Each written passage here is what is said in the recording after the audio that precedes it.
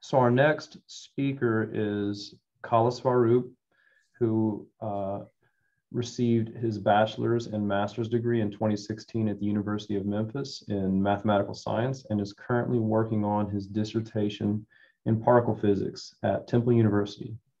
He gave a talk on the coronal heating problem at BIHS 2019 Consciousness and Science Conference. The title of his talk is Sankhya and the Foundations of Quantum Mechanics. So I will let Kala-Svarupa take it away. All right, so we'll go ahead and reconvene. And I won't repeat the full introduction of Kala-Svarupa, but sounds like a very interesting talk, and the title of his talk is Sankhya and the Foundations of Quantum Mechanics. So please, Kala-Svarupa, take it away whenever you are ready. Okay.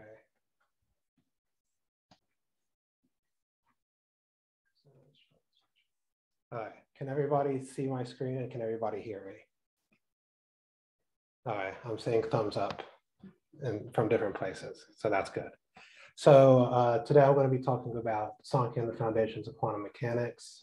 So the general idea, or what I was going for, is kind of having the Sankhya system as underlying quantum mechanics, or as a kind of layer under quantum mechanics. I thought about several different models,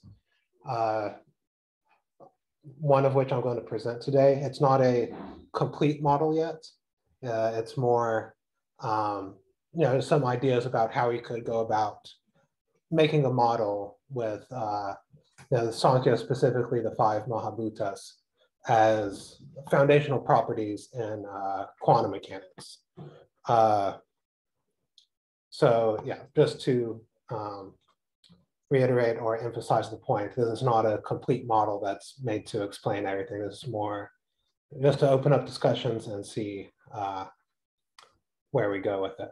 So this is based on something called Wolfram models. So I will start by just introducing what Wolfram models are and kind of the general idea, since they're relatively new and not yet necessarily well known throughout even the technical world.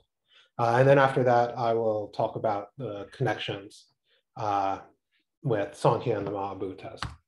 So Wolfram model, it's a minimal class of models, meaning that it doesn't really take a lot to be a Wolfram model. There's a very minimal definition of it, and it's based on networks, and it was made by Stephen Wolfram of Mathematica fame to provide a path towards fundamental physics. And it's basically a similar idea to cellular automata. So basically, cellular automata are systems, simple systems with local rules. So if you define it on like a grid or something, it only cares about what's next to it. And you can get all of these interesting emergence phenomena out of cellular automata. And the key difference is that while most cellular automata work on a predefined background or topology, basically a notion of connectedness, usually that's some sort of grid, square grid. Wolfram models, the whole point is that they can change the connectedness in the network. So here's kind of just a basic example. So basically it's a network with a predefined set of update rules. And these rules take the form of relations between sets. So here's an example of a rule that we have. The labels are just there to label things. They don't have any other meaning. So basically what this rule says is we start with something like this, where we have one node going to 2 other nodes, then it changes into a network like this.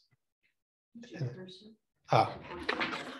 Yeah, so basically what this rule says, if we have a network like this on the left, it changes into one on the right. And by, if you notice that the same sort of situation described in the initial state of this rule is still present in the final one. So you can apply these sorts of rules again and again, and you get all of these very complicated structures that take on these more complicated network topologies. And you can also have other aspects. So these graphs just have edges, they're just normal graphs. But you can also have hyper edges involving 3 or more points. You can have self loops. You can have more than one edge between 2 points. So these are very general classes of models. There's also a notion of causality. So kind of you have points kind of being responsible for the creations of other points. And that's encoded in this causal graph. So A is connected to B if the input to B is the output from A. And this you can kind of think of as, for the physicists in the room, as analogous to a light cone. It tells you what prior events can be causally related to. And these can be shown to have all sorts of properties that can be connected with physics. You can have basically forms of relativity in there, special and general, elementary particles, quantum mechanics, things like that. And a lot of these actually don't depend on the specific rules that you care about or that you have for the network. A lot of these are actually very general in the class of models itself. So now the connections with Sankhya. So the big problem with Wolfram models is that in a certain way, they're too general. As in, you can write down any sort of rule that you want and get something.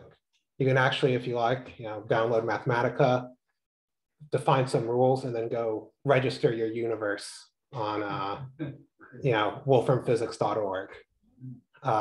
So everybody can have a chance to be Lord Brahma.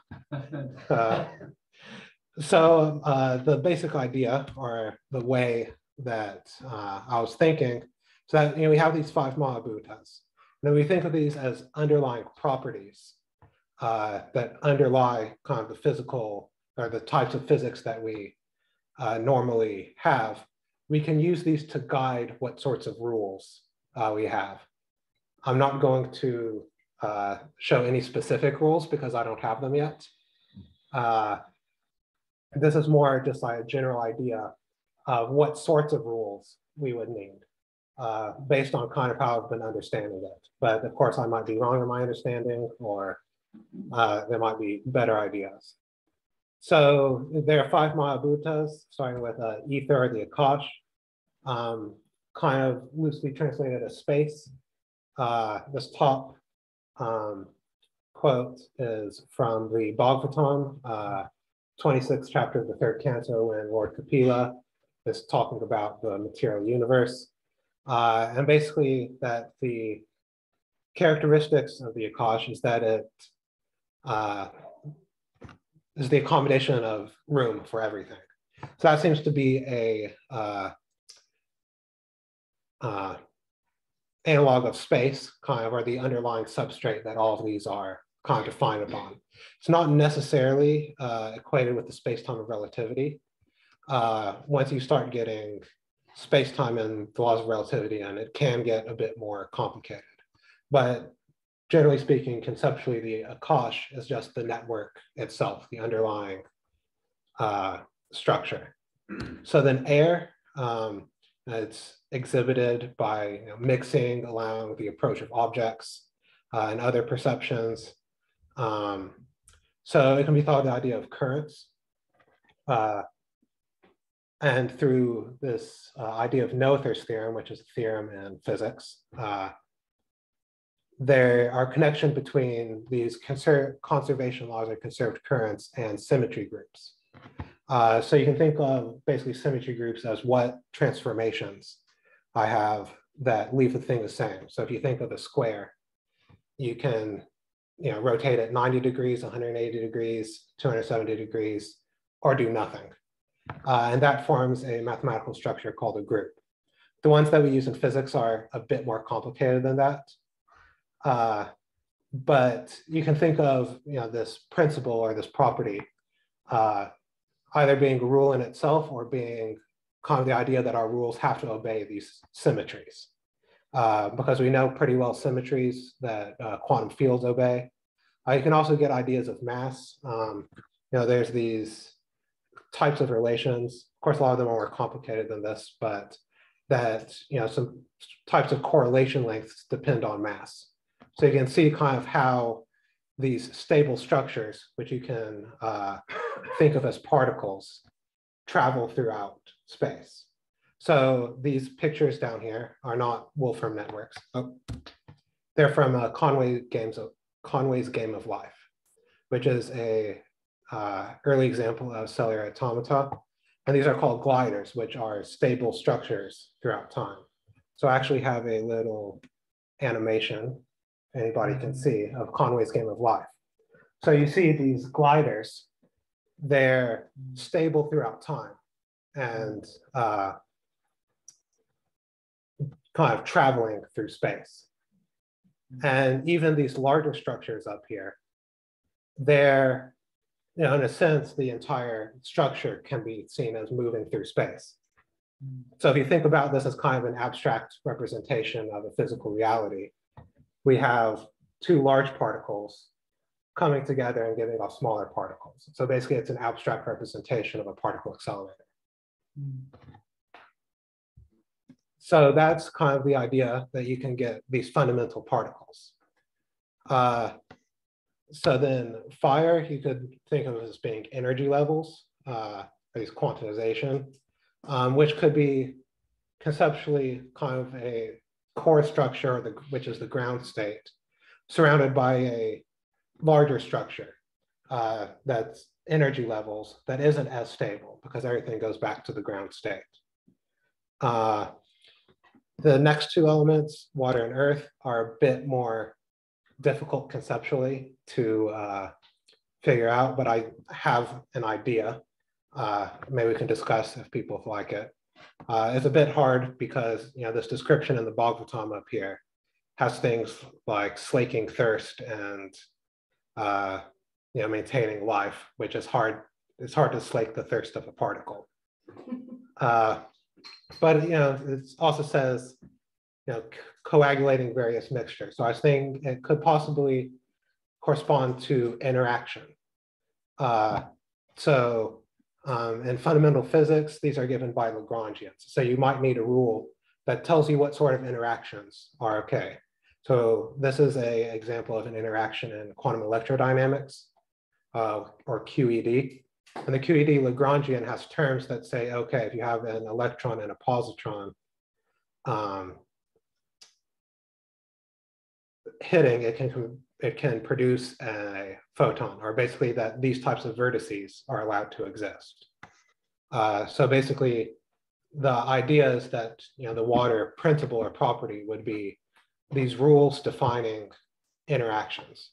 Earth was also kind of difficult to get your head around, but basically it's the property of order is what I was thinking.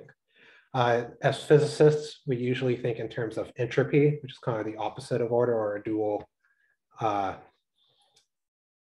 concept. And this could kind of get us from fundamental physics to classical physics, what we see, because the laws of quantum mechanics are time reversible or almost time reversible, depending. There's some debates with the weak force, I believe, but generally, in the laws of quantum mechanics, you going forwards in time and backwards in time, you can do both. Obviously, classical physics isn't like that. If I smash a vase on the floor, I can't unsmash the vase. So it's possible that kind of the Earth principle is for that. Of course, strictly a second law argument, a second law of thermodynamics argument, would say that this always needs to decrease. That order needs to decrease, or entropy needs to increase. We might need to go a bit outside that because we obviously see lots of order in the universe and we need to figure out how it got there unless it's from a highly ordered initial state. So here are some possible connections with cosmology. I'm not a cosmologist, so I might be off on some of these. So this could be a model for how the various elements were manifested in cosmogenesis according to the Bhagavatam and things like that, since each element depends on the one before. That you can't have the air or the stable structures without the underlying substrate. You can't have energy levels without a particle to have energy levels around. So there's also this notion of effective dimension calculated by the volume of a ball, which basically means if I go to one of these structures and look at a point, if I have R equals 1, I look at all the points 1 away from it. And I can count those. And then I can count the ones that are 2 away from it, etc. And that grows approximately as R to the D. And whatever D you choose is the effective dimension. But because these graphs can be arbitrarily complicated, you can have different effective dimension at different points. So, sometimes we talk about, the higher planets being higher dimensional. So that we could have one kind of effective dimension on the Earth planet and another, in the higher planets. It's possible that the effective dimension of the earlier universe could be quite high, and then kind of go to the one that we all approach what we all know today, which could have higher amounts of causality in the early universe than is expected, these correlations. These could correspond to different cosmologies, expansionary, static, cyclic. It's possible that the rules indirectly depend on the size of the total network, meaning that the bigger network you have, the more you're growing, which is basically accelerating expansion, which is we usually attribute to dark energy. So there's still other questions. The biggest one is probably how do we go from these concepts to specific rules that I can write down and put in a computer and see what I get. It's possible that the idea of causal graphs could help understand karma, kind of having causality across space and time.